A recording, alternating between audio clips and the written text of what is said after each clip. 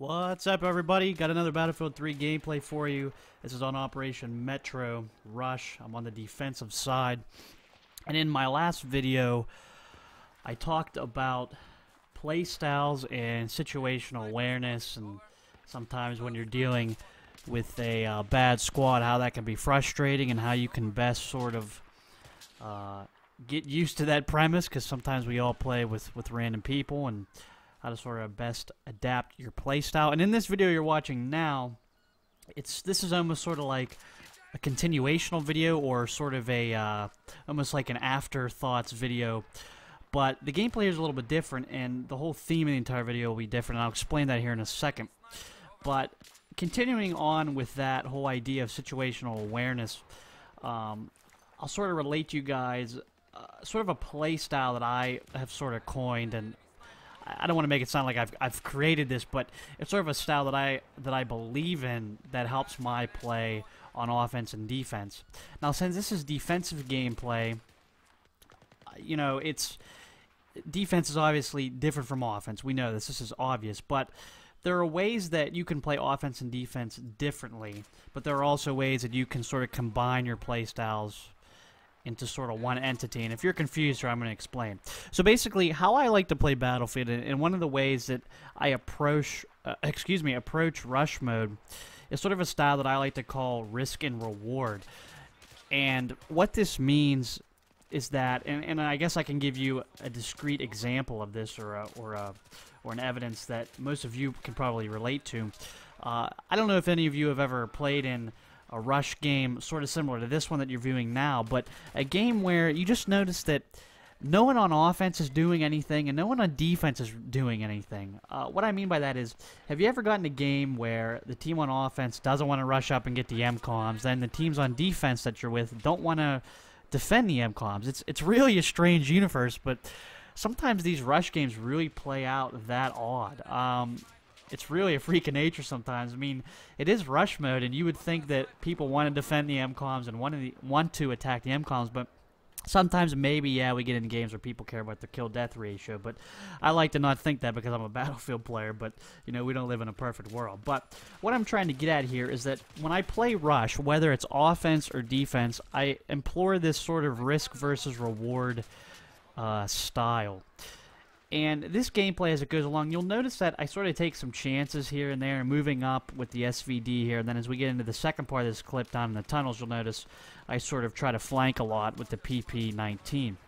And what I mean, again, by risk versus reward is that sometimes you need to take a risk in order to help either the offensive side of the game or the defensive side of the game.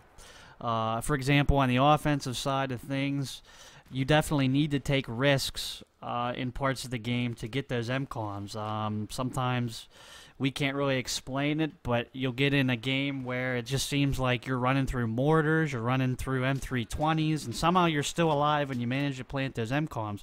Those are usually the best moments in Battlefield, and those risks are needed to win, but you also need to take risks on defense. Don't forget this.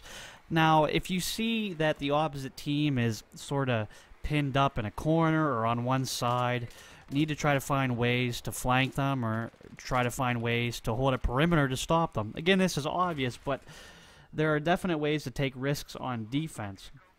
And that also means, you know, sort of disarming those MCOMs. And as you can see here with this SVD, I'm not necessarily camping way back in the spawn. You know, I'm not saying that camping back in the spawn and sniping is not effective. It can be if you're good at it, but definitely one of the things you want to do when you're holding a sniper rifle, try to take some chances with it as well and try to push up and be aggressive.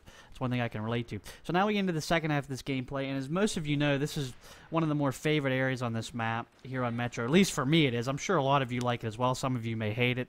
I realize that too, but this map especially really shows how you can sort of have a risky playstyle and it can be beneficial. Now, this doesn't just go on this map alone. There are many maps that you can figure out flanking routes and that you can best take advantage of that risky sort of playstyle. And as you can see here, I noticed that these guys were in a group here, this squad, and they were sort of coming up on the right side, on the outside there, if that makes any sense. So basically what I'm going to do here is I'm going to rush right at them, and usually like I told you in the last video that I had, I like to rush right at people, but sometimes you have to flank them. And again, a little bit of recognition goes a long way. But as you can see here, as I'm going through the hallways, I'm sort of taking some chances and playing it risky. And, you know, you're going to die. Let's face it, guys. You're going to die, and get used to it. You can't be afraid of death in this game at all. You have to be willing to put your cards on the table, and sometimes being a team player means getting a couple kills and dying right after. You can't really be afraid of that. So that's sort of what I mean by risk and reward gameplay. Sometimes you need to take a chance on offense, arm that MCOM and die, and, you know, hey, you died. So what? But at least you armed the MCOM. And sometimes on defense, you need to find a way to flank or somehow to get right in their faces and try to prevent them as best as you can. And again, not be afraid to die. That's what I mean by risk versus reward gameplay. And I think it's almost best to play Battlefield that way. Now, of course, my way isn't the best way to play. There are other play styles that work wonders, but I'm just sort of relating to you guys how I like to play most of these maps. Most of these maps, I like to try the best to read the situation that's going on in the game, and then act accordingly. If it means getting killed and getting a couple deaths on my account, but stopping the team from attacking, to me that's a job well done. Or if it's on the attacking side and you arm the MCOM and then die after, you know, that is also a job well done. Battlefield is about who can push up the most, and that's in Conquest as well. And the more you stay back, the worse you are at, you know, potentially winning a game. So know that you need to sort of not be afraid to push up and take a chance. So that's definitely what I mean by risk versus reward gameplay. This gameplay is coming to an end. Hopefully you guys enjoyed this and took some ideas out of it. We're sort of running out of time here as we get to about the 7-minute mark here of the game. So the game is over. I go 32-12 or something like that. Not a bad game, you know. You can't be afraid of those deaths. I'm not happy with 12 deaths, believe me, but we win the game, so that's all that matters. So the last thing I want to say, if you're new here to Yeousch, don't forget to go to Yeousch.com and check out our community or become a part of our community. We appreciate all your views, subscriptions, and your part in this community, guys. We appreciate it. So until next time, I'm out for now. You guys have a good one. Take it easy.